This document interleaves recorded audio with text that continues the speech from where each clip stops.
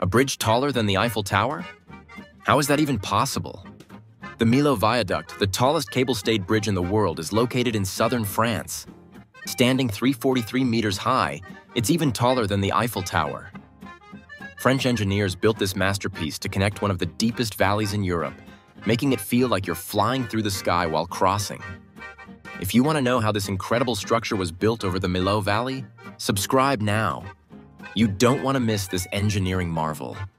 The truth is, the Millau Viaduct was built using a unique technique. First, its massive towers were constructed on the ground, and instead of placing the bridge deck directly on the supports, it was gradually pushed from both ends toward the center. This method made the construction faster and safer. If this engineering masterpiece amazed you, hit that like button. Now tell me, does building such a bridge take more courage or more engineering genius? Drop your thoughts in the comments.